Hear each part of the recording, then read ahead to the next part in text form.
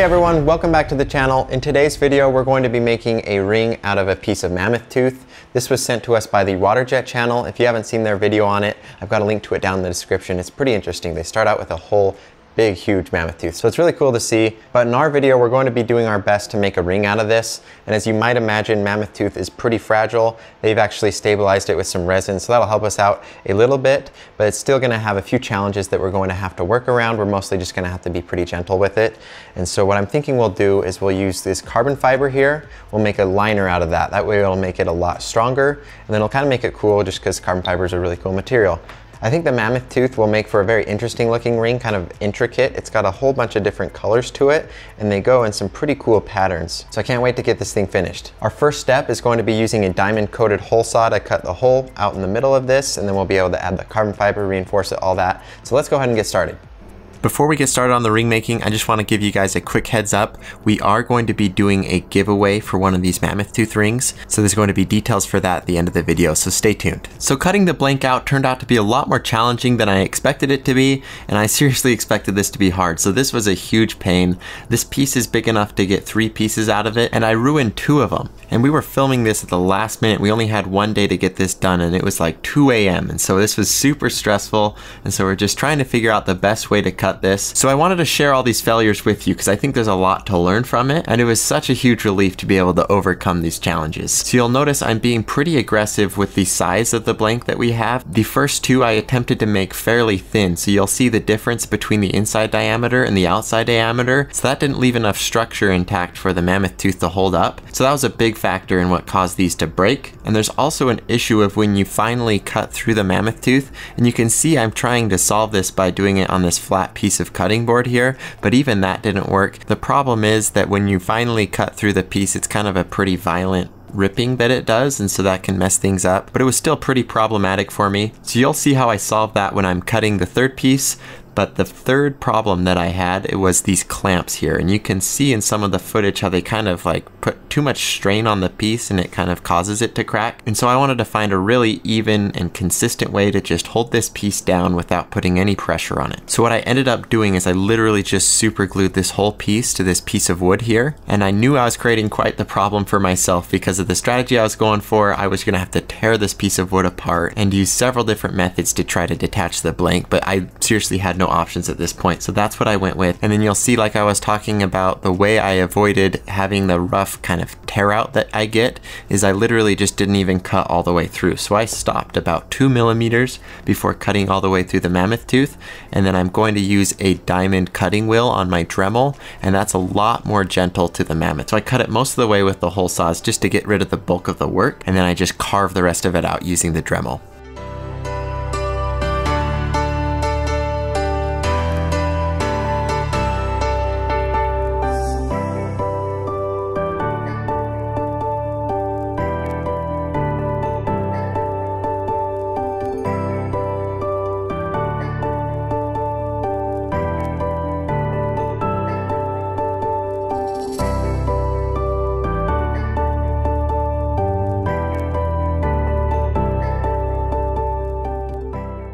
So now we finally have a blank to go off. This seriously took about 4 hours to get to this point. So I was off to a really slow start, but thankfully the next step was to use carbon fiber, and it is a little bit tricky to work with, but I've been working with it for so long that it's pretty straightforward. I just cut out another blank using the diamond hole saws.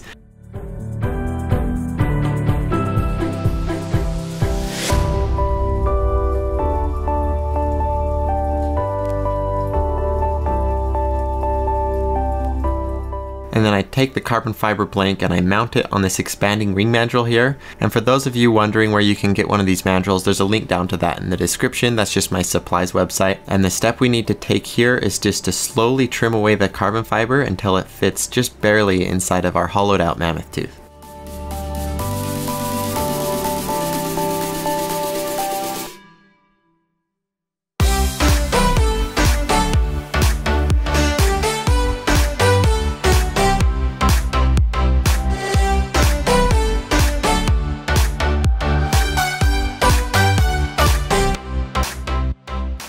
Now that we've got it the exact size we need, I'm taking it over to my arbor press, and then I'm going to coat the entire outer surface of the carbon fiber in a medium viscosity CA adhesive, and then I carefully and as evenly as possible press the two together with the arbor press, and then once it's set into place, I spray it with some CA accelerator, and that just sets the CA glue instantly so that we're ready to get going with the next step. And this next step was really bad. It was even worse than cutting out the blank in the first place. So this is going to be sanding down the outer diameter of the ring, and because we had to leave this blank so thick, we've got a whole lot of material to sand through, and if you didn't know, mammoth tooth is not an easy material to sand away. And on top of that, it puts off an insane amount of dust. When you're sanding it, you're thinking you're getting a lot of progress just by how much dust is going off, and then you go and measure it and it's barely even changed, so it's kind of annoying. And if you can imagine, it smells like death. If you've ever got a filling at the dentist and you catch a whiff of the dust that comes off your teeth when they're sanding it, it smells terrible. And that's exactly what this smells like. So not only does it smell terrible, but it also brings back just awful memories at the dentist. So not a very fun time. And this took, from start to finish, just this sanding step took over an hour. It was ridiculous. And I was going through sanding bits like crazy.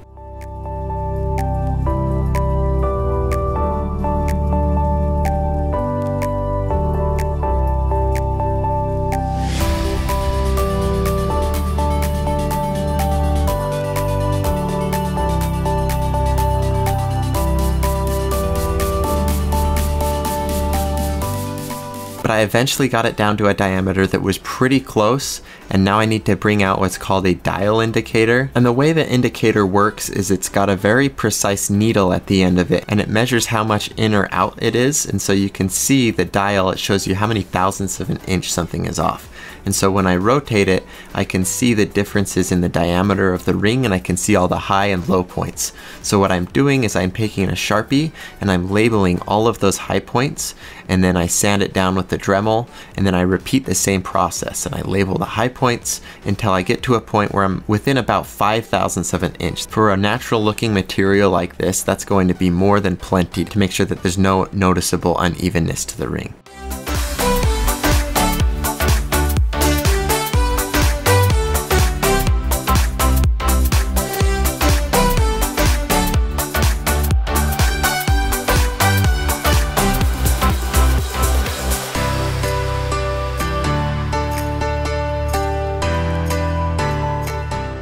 Okay, now I've got it all evened out. We're ready to move on to some of the finishing steps. So I'll start with sanding and polishing the outside.